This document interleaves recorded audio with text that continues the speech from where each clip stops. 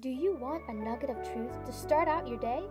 If so, you have come to the right place. Here we give you a devotional power boost to the beginning of your day and pray that God will bless you as He sees you on your way. Welcome, and so glad you have joined us for yet another daily devotional on Praying with a Mission. I am reading from Amazing Answers to Big Bible Questions. Today we are going to be studying, is it proper to leave an inheritance to unconverted children who might squander it? Our Bible verse today is from Proverbs 20 verses 21. An inheritance gained honestly at the beginning will not be blessed at the end.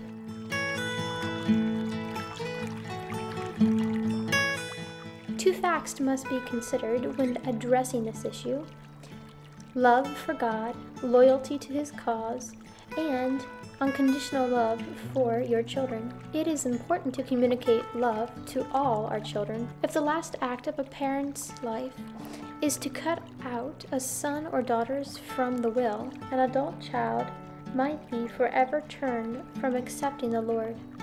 This leaves a bitter scar that is almost impossible for children to forget. A good man leaves an inheritance to his children. Proverbs 13 verses 22. The other dynamic is that we must give an account to God for how we distribute our assets at the time of our deaths. To leave considerable wealth to unconverted children is, for practical purposes, placing God's resources in the devil's hands.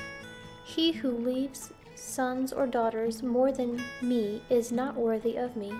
Matthew 10 verses 37. The answer, it seems, is balance. You naturally want to leave enough for your children and grandchildren to communicate your love and thoughtfulness, or provide for specific needs such as education, such as property and family heirlooms, can also convey this. Before King David died, he told his son Solomon he arranged to leave the bulk of his estate to build up God's house.